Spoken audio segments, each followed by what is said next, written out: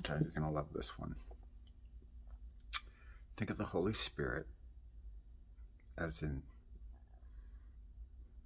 energy field that encompasses you on a molecular level. So think of the Holy Spirit as an energy field. It just comes into your molecular body. Okay, it encompasses you on a molecular level. Okay, that's what you need to think about. That is the Holy Spirit, that energy. It's all over the place. It's fucking everywhere. It can, you know, it's capable of encompassing the entire planet.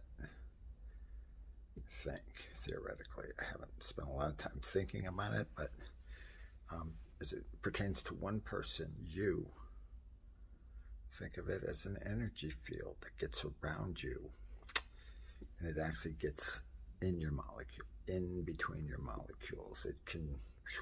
It could take you and decimate you. You know, it could scatter you into the universe. You know, but it loves you. It loves you. It loves you. You're an energy ball. You're a bunch of fucking molecules, right? That's all we are. We're energy balls at the molecular level.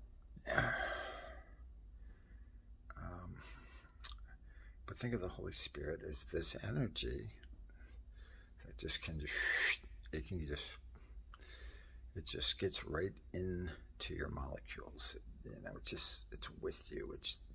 It's the spirit. It's this energy, but it's kind of just like when it comes over you, you know, you feel great because it's right there inside your molecules. It's fucking, you know, it's like, I don't know how to explain it, but that's how we're going to have to start thinking about it, you know, because all the hocus pocus in the Bible's got to go away. We got to start defining this shit as real and breaking it down and giving it some, you know, some purposes and some math. We got to, you know, everything. If you can't back it in math, it don't exist.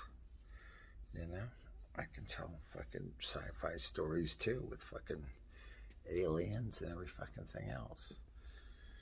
Oh, we can talk about the real ones. Take your pick. Anyway, talk to you later.